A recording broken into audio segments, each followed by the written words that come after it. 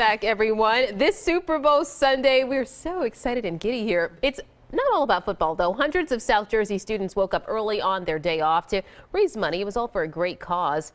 Over 400 volunteers took part in the 4th annual Hoagies for Hope Super Bowl fundraiser at Clearview Regional High School in Mullica Hill.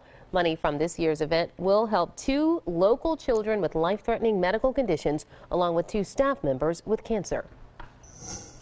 Unbelievable. So we have about 400 volunteers here right now at 7 a.m. on a Sunday morning to help those in need. So it speaks to our community and it speaks to the, people really understanding what the important part of life is. Well, volunteers made 2,000 hoagies this morning. This year's goal is to raise $25,000. Good luck, guys.